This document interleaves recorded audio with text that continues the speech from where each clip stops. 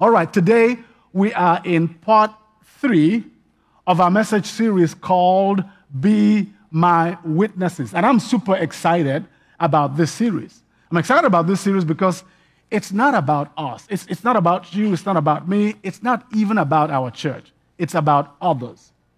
You see, the irony of life is that the more we focus on ourselves, the more we focus on our needs, the more we focus on our own happiness, the less happy we are. Right?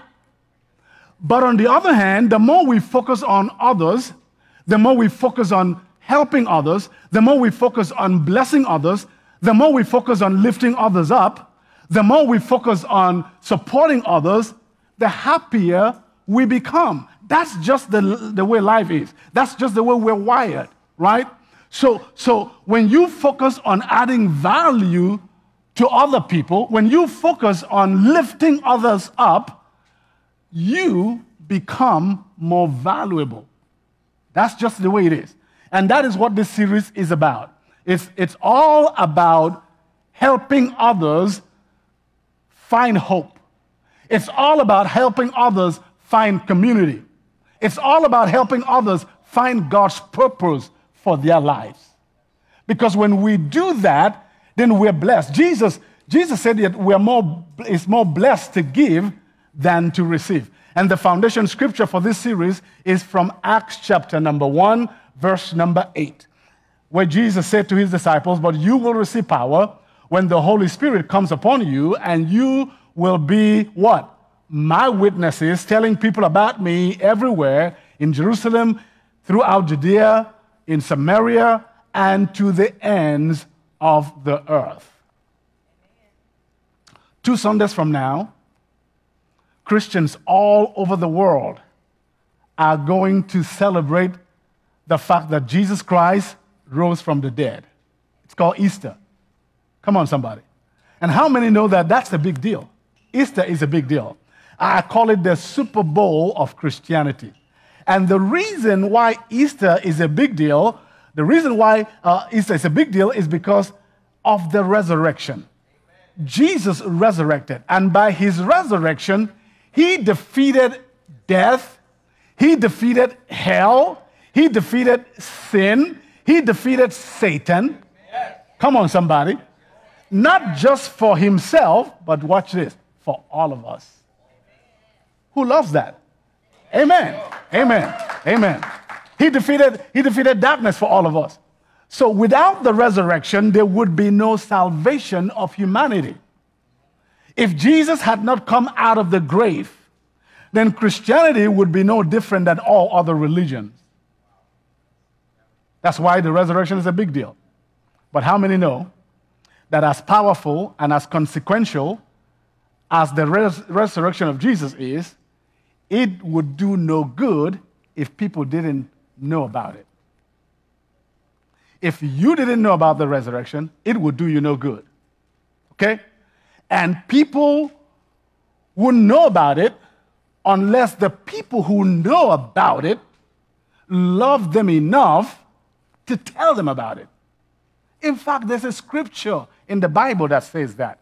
Paul, the apostle, the great apostle, he said it this way in Romans chapter 10, verse number 14. He said, "But how can they talk about people who don't know God, people who haven't heard about God, people who are not in God's family, how can they call on him, Jesus, to save them unless they believe," what? "In him." We got saved because we called on Jesus. We got saved because we believed in Jesus. And Paul says, how are others going to call on the Lord and be saved? And how can they believe in him if they never heard about him? Don't you just love that? And then he goes on. Here's the part that really, really, really catches my attention. And how can they hear unless what? Someone tells them.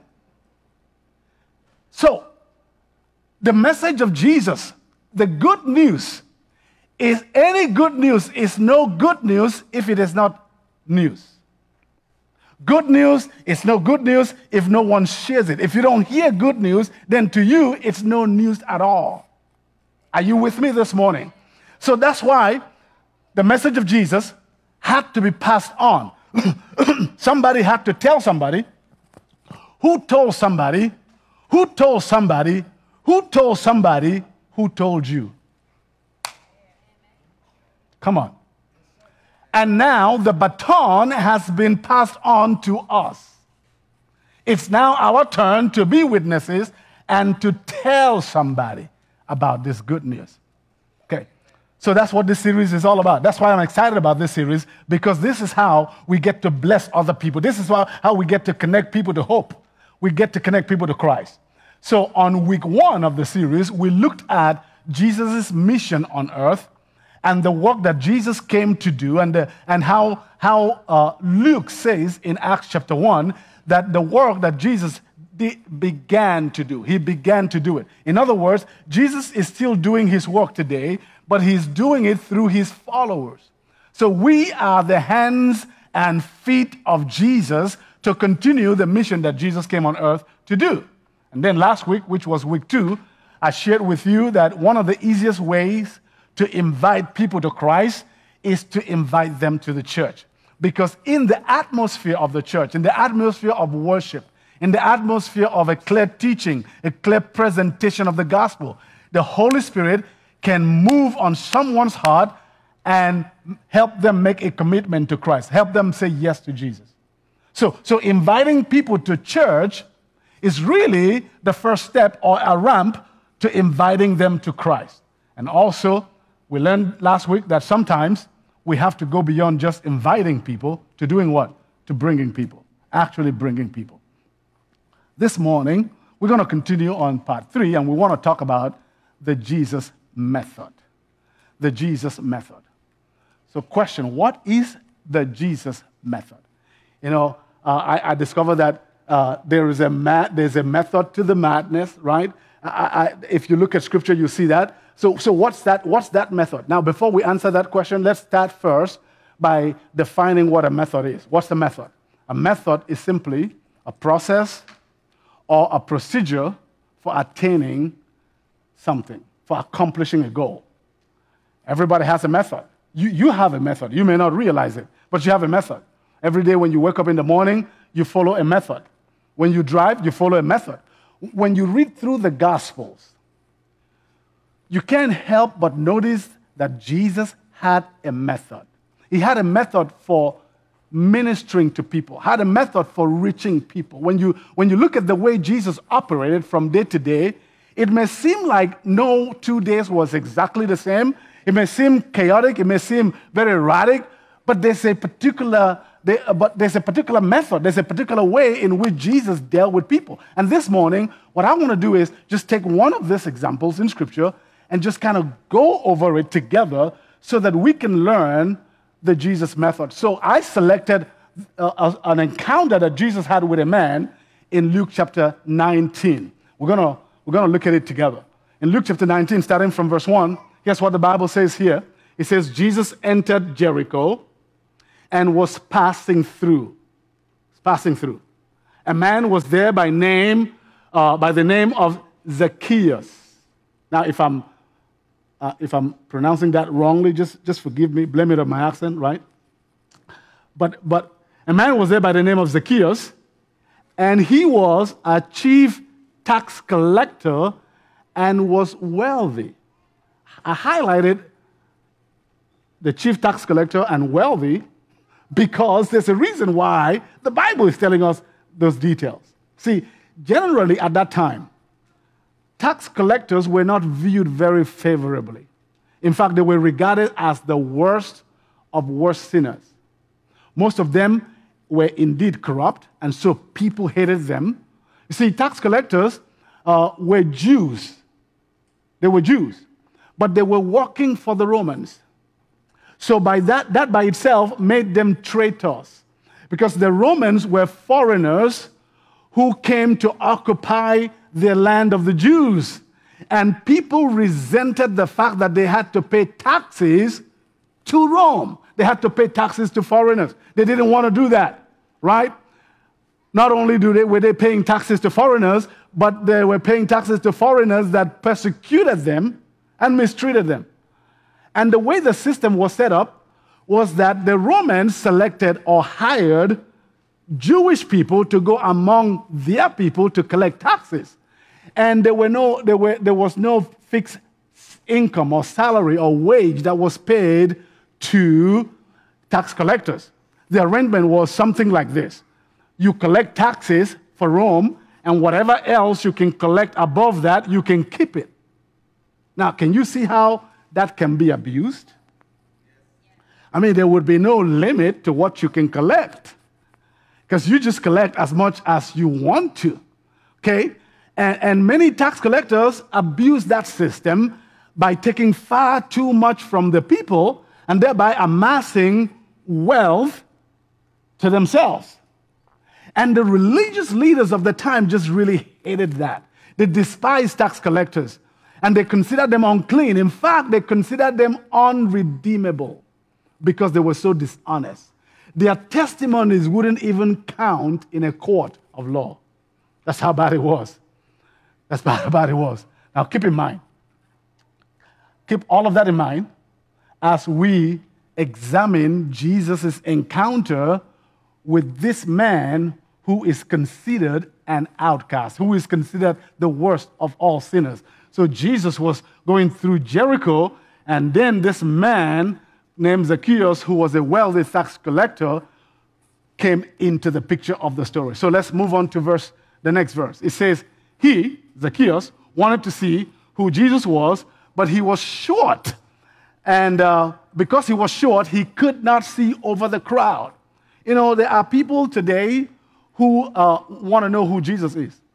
They genuinely want to know who Jesus is. They've heard about Jesus, especially in this time of the year where we talk about the resurrection, we talk about Jesus, we talk about the faith. There are people who genuinely want to know who Jesus is, but they are hindered by one thing or the other. Some are hindered because of a bad experience that they had with someone from the church.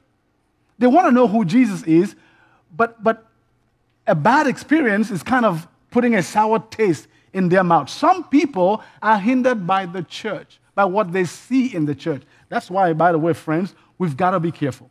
We've always got to be careful, because you don't know who is looking at you. You don't know who is watching you, right? We've got to be careful. You could put a barrier, you could put a block in someone's path from following Jesus. In the case of Zacchaeus, it wasn't a person. It was his own stature. There are many people today who may want to know Jesus, but they have no one to invite them. No one has ever invited them to Christ. No one has ever told them about the gospel. So in verse 4, it says, because he couldn't see over the crowd, he ran ahead and climbed a sycamore fig tree. Look at that. In order to see Jesus, since Jesus was coming that way.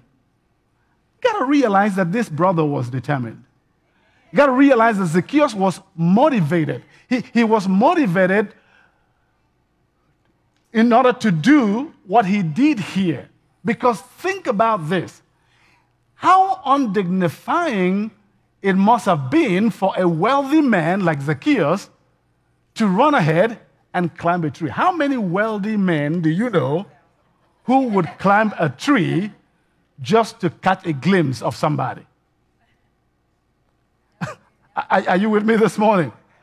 But this man really wanted to see Jesus. You know, the hunger to see Jesus was far greater than the desire to maintain a social status.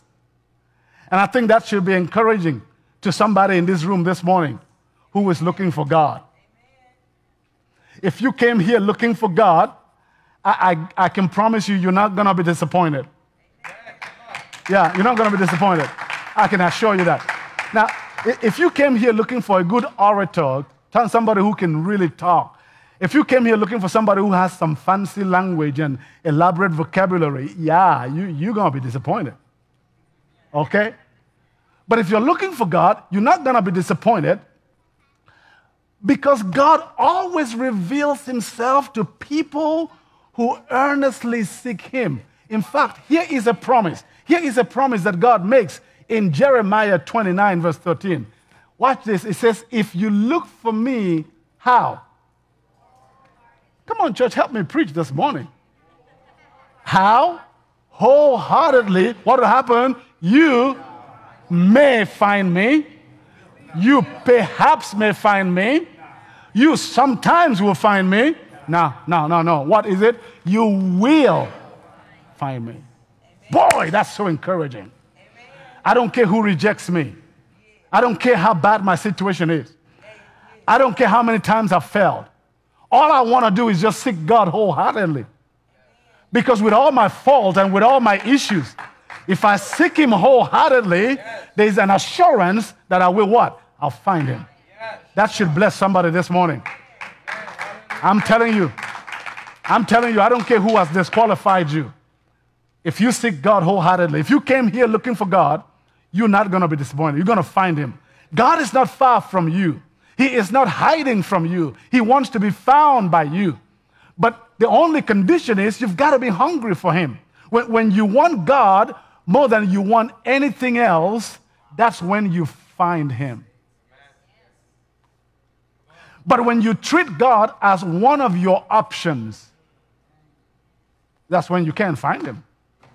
He has to be your only option.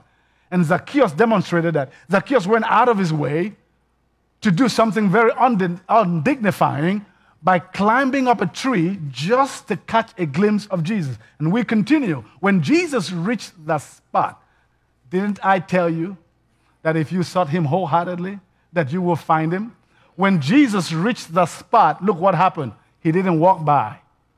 He looked up and said to him, Zacchaeus, come down immediately.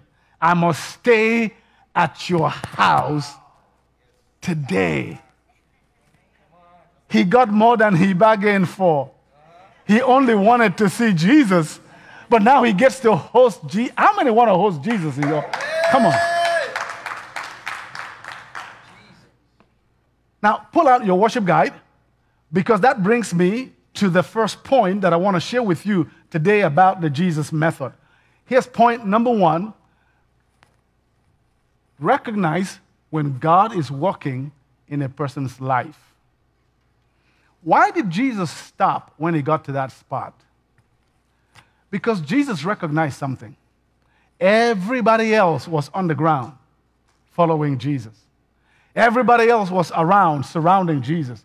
There was only one man who climbed a tree. It had to mean something.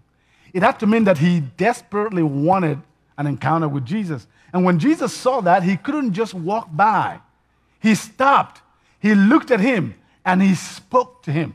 You know, I've come to discover that if we want to be witnesses for Jesus, we've got to learn to recognize when God is working in a person's life.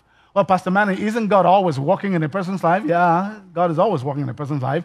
Just like we say God is everywhere, right? The presence of God is everywhere. But there are some places where the presence of God is especially there. So, for instance, the presence of God is in a club. The presence of God is at the stadium where people are playing sports. But the presence of God is also in the church. And we know there's a difference, right? There is the general presence, but then there's the special presence.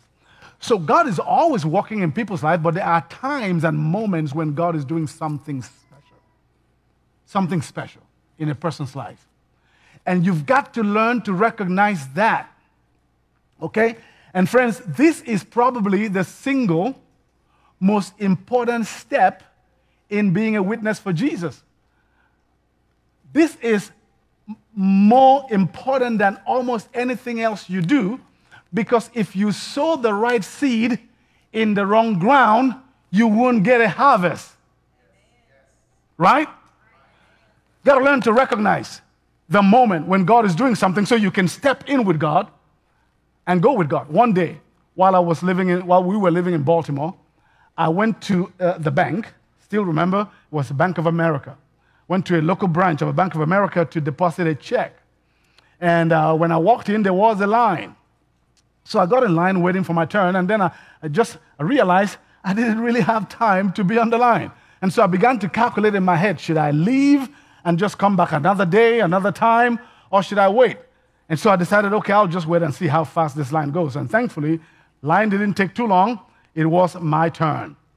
And I stepped up. We exchanged quick greetings with the teller, and I handed her my check. And then I asked her, how are you doing? I was expecting the usual, oh, I'm fine, and you? But that's not what I got. When I said, how are you doing today? She just began to tell me about her life. She just began telling me about, all the things that was going on in her marriage, with her children, and all of that. And then in my mind, I thought, oh, no. This is not the time. I'm in a hurry. Anybody ever been there before? Okay, I'm the only Jew in Jerusalem. That's fine. I'm the only sinner here. That's fine. So watch. I thought to myself, no, I don't have time for this. And she kept going on, and it was then that the Holy Spirit caught my attention in my heart. Because, you see, that morning, I had prayed, Lord, use me today to be a blessing to somebody. And as I was standing there being agitated about the fact that I was in a hurry, I remembered that prayer. The Holy Spirit reminded me of that prayer.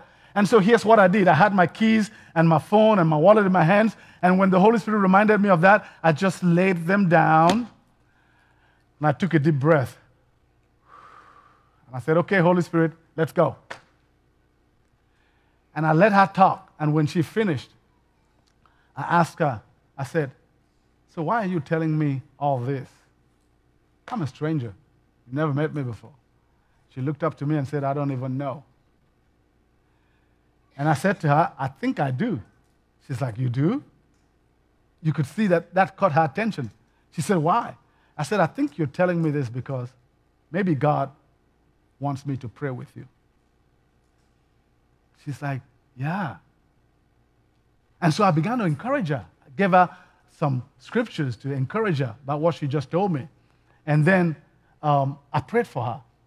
I was no longer in a hurry. And even though there were people waiting for me, I took a quick minute and prayed with her. And after I prayed with her, she said to me, so where do you go to church? And I told her about our church. And guess what? The very next Sunday, she and her husband and her children were in church. In fact, her husband became the very first drummer that we had in our church at the time. Yeah. Her husband gave her life to Christ, and they got baptized in the church. But I almost missed that moment. The truth is, we're not always attentive to recognize when God is working in a person's heart. We're not attentive to it. And so God may be working all week, all month, all day in a person's heart. And he brings us at that time, to finish it up. He brings us to encounter the person so we can hit a home run, so we can close the deal, as it were. But we're not attentive. We think, I'm in a hurry. I don't have time for this. I don't know why you're doing this. You see, people are looking for God, but they don't always look for God by carrying a sign and say, I'm looking for God. People are hungry for God, but they don't always go asking, how can I find God? Sometimes they ask different questions. Sometimes they ask questions like, I don't know what to do with my life. I don't know what to believe. When people say things like that, you've got to recognize what they're really saying. You've got to be attentive to the moment. Jesus saw a man on a tree, but to Jesus, it was more than just a man on a tree. Here's the truth. This week, no doubt about what I'm about to say now, this week, you are going to encounter people whose heart God has been preparing all along. And he's just hoping that you can close the deal, that you can point them to the cross. He's just trusting you, especially now that you've got this teaching, because that's how it works. God will never put you in a situation that he has not prepared you for. He's going to put you in a situation where you only have to say to someone, Jesus is the answer. So that's the first point that I want to talk about this morning, that God is doing a work in the hearts of people, and we are his co-workers, and we are to finish the deal. Look at verse 6, I beg your pardon. I don't have that scripture. Okay, in verse 6 to 7, it says, so Zacchaeus came down at once and he welcomed Jesus gladly, right? He welcomed Jesus gladly. And all the people saw this, and they began to mutter. This is religious people responding now, okay? And what did they say? He's gone to be a guest of a sinner. I'm going to ask you a question, church. Was it true that Zacchaeus was a sinner? Yes. Was it true that Jesus went in his home to be his guest? Yes. So guess what? Guilty as charged. Jesus is a friend of sinners. He is. He is. And that makes me glad because, see, I was once a sinner. On my own, I'm still a sinner. But in Christ, I'm no longer a sinner. I am now a sinner saved by his grace. Who says amen to that? And so that brings me to the second point that I want to share about the Jesus method, and that is Jesus accepted people unconditionally. He accepted Zacchaeus. The religious people thought Zacchaeus was not worth a penny. I mean, they wouldn't even touch him with a 9-foot pole. But Jesus went to his home and sat with him and had dinner with him. All right? So let's be honest. This can be hard to do because we have been conditioned to evaluate people. Whenever you meet somebody for the first time, you are unconsciously kind of psyching them up, right? You're kind of classifying them. You're looking at them in different lights and trying to assess them. And most of the time, we evaluate people based on external things that have nothing to do with their heart or their character. You know, in psychology, that is called implicit bias, right? You see someone who's from a different culture, and in your head, you summarize how you think they are because of where they come from, even without hearing a single word out of their mouth. And if our goal is to be like Jesus, then friends, we've got to learn to love people who are different than we are. We've got to learn to love people who come from a different background. Watch this, because when you think about Jesus, people who were nothing like Jesus liked Jesus, and Jesus liked them too. Can I hear an amen on that? Amen. People who were nothing like Jesus, they loved to hang out with Jesus, and Jesus hung out with them. Let's go to verse number 8. I hope I have it here. I don't. Okay. So in verse number 8, it says, "But Zacchaeus stood up and said to the Lord, 'Look, Lord, here and now I give half of my possession to the poor, and if I have cheated anyone out of anything, I will pay back 4 times the amount.'" Look at that. Look at that. Jesus said to him, "Today salvation has come to this house, because this man, too, is a son of Abraham." And in verse number 10, Jesus said, "For the Son of Man came to seek and to save the lost." Friends, take note of the change in Zacchaeus' life. Take note. This man got up and said, I'm making restitution, without a sermon from Jesus, but simply by being in the company of Jesus. Zacchaeus had a change of heart and began making restitution, began fixing what he might have done wrong. Man, powerful. That brings me to our third and last point this morning, and that is simply this: never underestimate the power of hospitality. Hospitality is the act of turning strangers into friends. A conversation can do what a sermon cannot do. Did you hear what I said? I'm going to say it again because I want you to get it. A conversation can do what a sermon cannot do. We are so eager to preach to people. Maybe we should just have a conversation with people. Instead of preaching to people, maybe we should invite them for dinner. Hospitality. Instead of passing out tracts, maybe we should ask them how they're doing first. Okay? Instead of some corny religious slogans like "Jesus loves you,"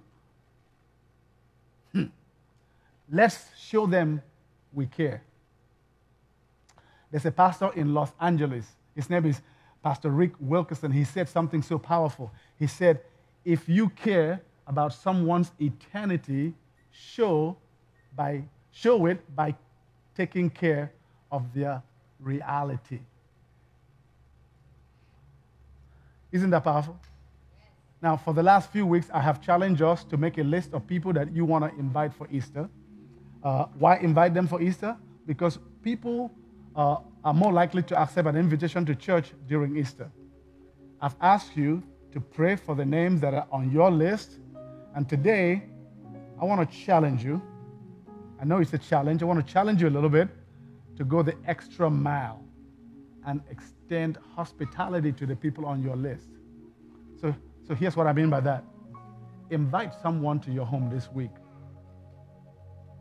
If you can't invite them to your home, how about inviting them out for coffee? If you can't invite them for coffee, do something else. But all I'm saying is extend some type of hospitality to someone who is a stranger to you this week. Just as a step, your first step to turning them into a friend. Invite someone who looks different than you. Maybe a different skin color. Maybe a different culture. Maybe a different mindset, different beliefs. Invite them. Extend hospitality to them. And then you personally invite them to Easter. Of course, I know you can't invite everybody to your home. That's fine. There are some people that you can invite over the phone, and by all means, do that as well. Just go ahead and do that. But all I'm saying is, an invitation alone is not enough. Okay? This is not just about getting people to church. This is about helping people take their next step towards Jesus Christ, and you are making a conscious decision to be a disciple that represents Jesus to the people that are in your life. How many are on that? How many say, well, I'm on that? Amen. Amen. Amen. And this coming Saturday, we're having a block party at the town center, and I want to tell you it's gonna be awesome. If you have a church T-shirt, put it on. If you don't have one, that's fine. When you come, be prepared to have a conversation with somebody. You can hand out drinks, you can pray with people, or you can just have a talk with someone else. And of course, we're gonna have flyers there that we can pass out. And the flyer for this Saturday is also in your worship guide. You can use that to invite somebody. And then, of course, on Easter Sunday, we'll have our Easter service. I want to make sure that everyone here is planning to be in church on Easter Sunday. Every Christian should go to church on Easter, because that's the day we celebrate the resurrection of Jesus Christ.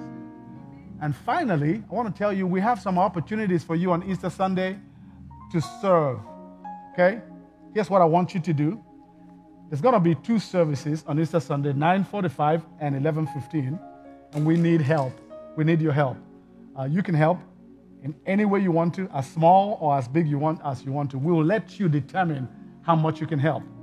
But here's what I want you to do.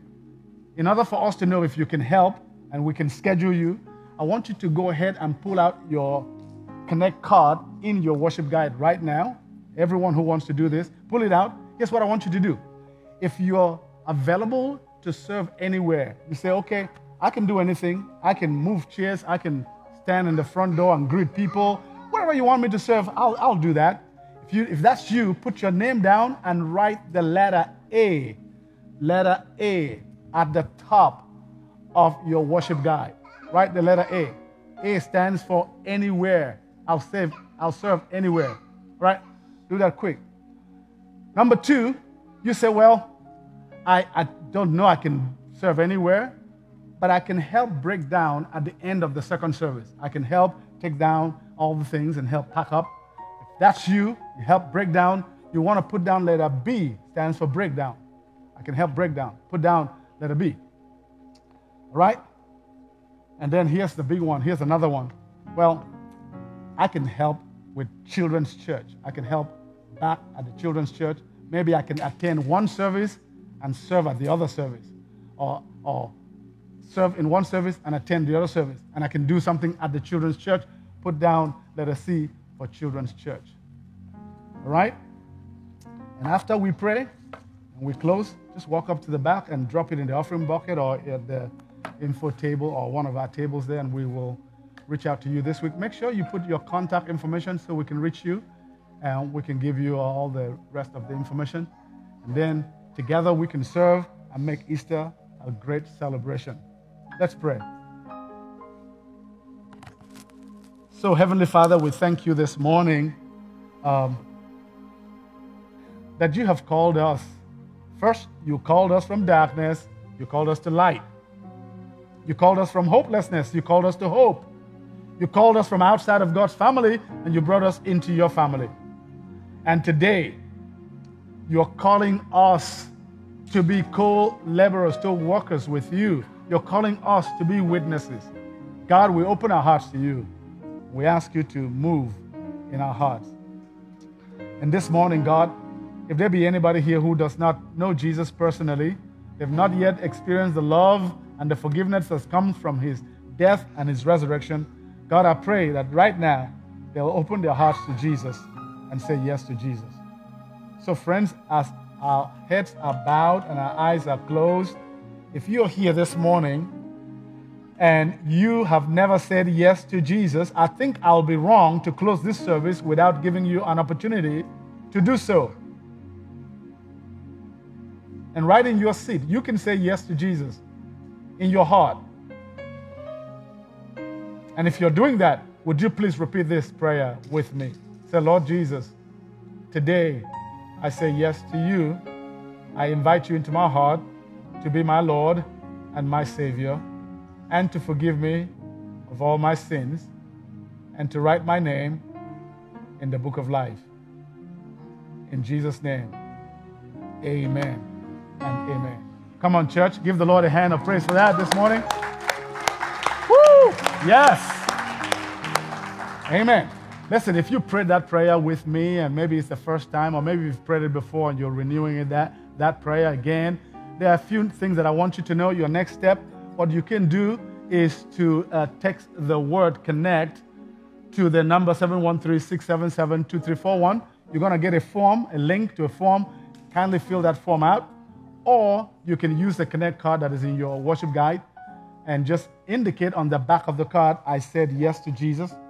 If you do that, we're going to send you out a book this week, and we're going to help you in your next step with God.